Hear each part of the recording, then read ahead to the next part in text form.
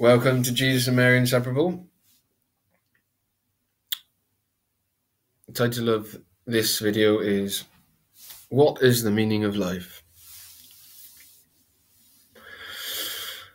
The meaning of life is very simple, and it can be found in the first page of every Catholic catechism book. The first point mentioned in the Catholic catechism, at least the traditional Catholic catechism, is the question, what is the meaning of life? And the answer is given very simply: the meaning of life is to know, love, and serve God. That's it. The meaning of life is to know, love, and serve God. How do we know God? Firstly, we can know God by reading His book. God has given us His book, the Holy Bible, and every word in the Bible is written by God. Of course, men wrote the words, but God, the Holy Spirit, is the author of every word. He inspired every word that is written on that book. So we can say God is the author of the Bible. And we can say God wrote every word in the Bible.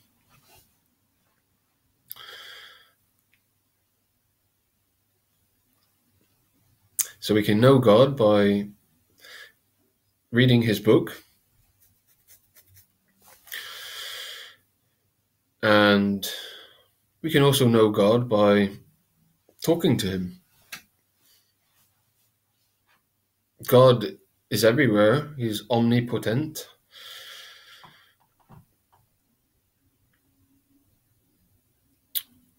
Omnipotent is a Latin word made by two words, omni and potent. Omni is Latin for all or everywhere, and potent is translated as powerful, potent, potentia, power. So omnipotentia means all powerful, and He's everywhere. His power is everywhere. So we can know God by speaking to Him, although we have to be careful. Sometimes people like to say they are speaking to God, when in reality they're just talking to their imagination, or even worse, the devil. The Protestants like to do that very much. They get many people on telly, on radio, in the papers, saying, God was telling me to do this, God was telling me to do that, God was telling me to ask for your money, etc., etc. But in reality, it's not God telling them anything. It's their own imagination, or even worse, it's the devil.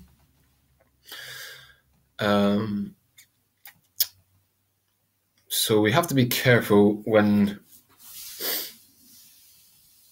we are trying to talk to God. The devil's job is to trick us and to lead us astray. So that is a consideration that is needed. So how else do we know God?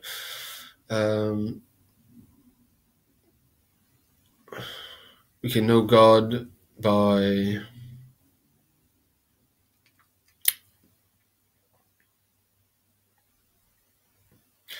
sharing His mother. God has a mother. Jesus is God, and Jesus had a mother and has a mother. Jesus and Mary are in heaven,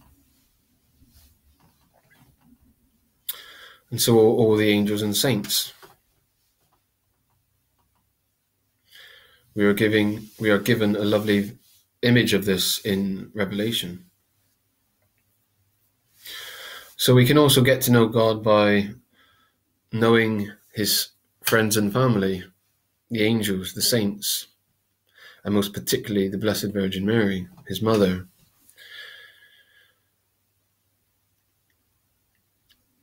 Mary is always the quickest way to God. Not just to Jesus, but to the Father, and to the Son, and to the Holy Spirit. Mary is the quickest way to God in every way.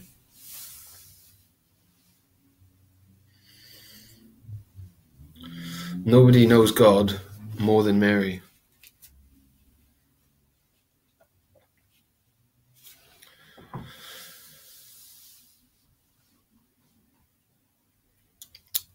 Nobody is saying she is a God. We're just saying she has a place in human history which is unequivocal, unparalleled, unequal. She is God's greatest creation. And therefore she is above every other creation. It's very helpful to imagine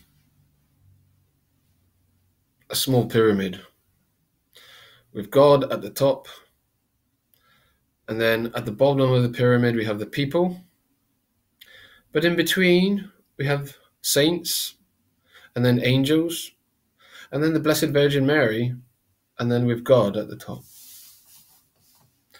So Mary has a special place. She is not just a person. She is greater than all the angels and saints put together. Can you imagine that? Probably not. I don't think anybody can. All the angels and saints put together, they're not as great as Mary. They're not as close to God as Mary. Mary is so close to God, it's unimaginable. Of course, you can still pray to saints, and you can still pray to the angels, but nothing will work quite as well as going straight to the Mother of God, the Mother of Jesus, Mary, who's our mother as well. And don't forget, one of the 10 Commandments is honor your father and mother. This goes not just for your earthly father and mother, but also your heavenly mother and father. Everybody has a heavenly father who they can lose, which is another topic.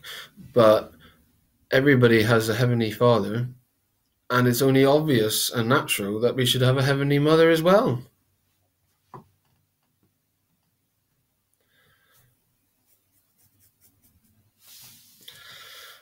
Mary is our heavenly mother.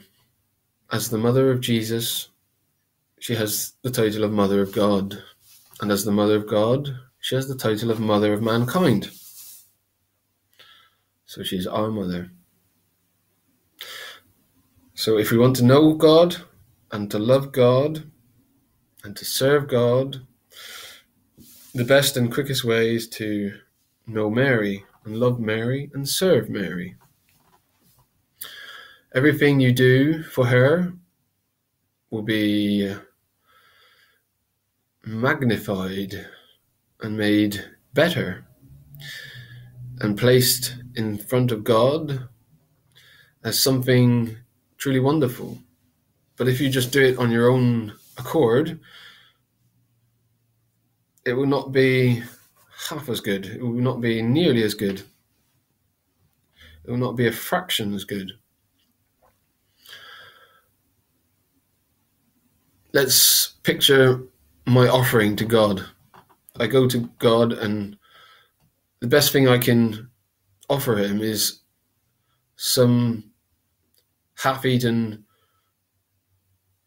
almost rotten apple. That's how pathetic I am. But if I give that to Mary, our mother, she will take it to God on the most exquisite platter, made of fine gold, the finest gold, and on the platter would be all of her sorts of delights. And the offering will be made acceptable and pleasing and even wonderful.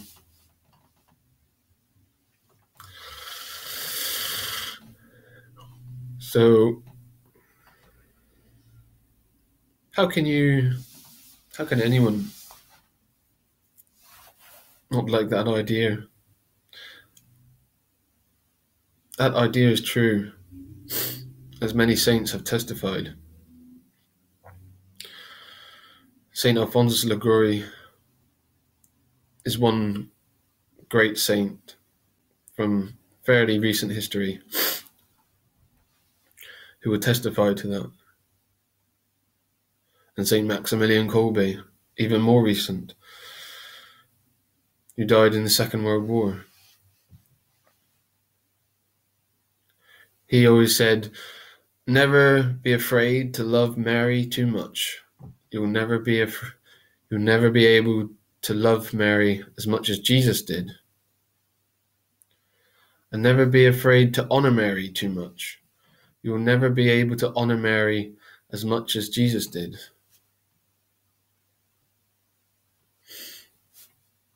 The more honor you give to Mary and the more love you give to Mary, the more pleasing you are to Jesus. And I hear many Protestants insulting Mary and belittling Mary. And do you think Jesus will be pleased with that? Oh no, they will have a terrible judgment. If they do not repent, they will go to hell for that. Insulting Jesus' mother is a horrible crime. Horrible, horrible, horrible crime. And Jesus would not allow it. So let's hope they turn from their deception, which they have found themselves entrenched in, this terrible Protestant heresy, heretical. Protestantism is a horrible, heretical religion. It's horrible. It's from the devil. It makes people insult Jesus' mother. It makes people insult your mother. Mary is your mother. Please go forward and tell people to love their mother.